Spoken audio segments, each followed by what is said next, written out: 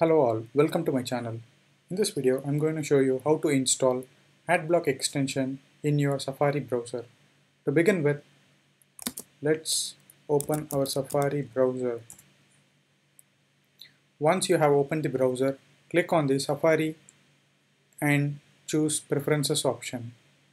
Once you are there, you have to navigate to the Extensions tab and ensure that the extension feature is turned on.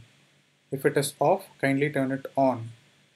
Once it is on, click on Get Extensions button.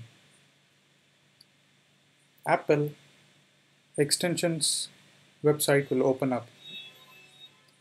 Once you are there, you can scroll down to see the Adblock extension listed over here. Click on it. You have an Install Now option.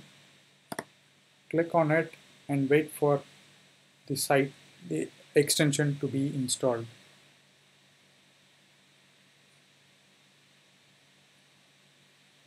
You can see that the Adblock extension installation has been completed successfully.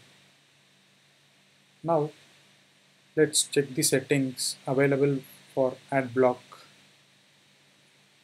Click on Safari and choose the Preferences option.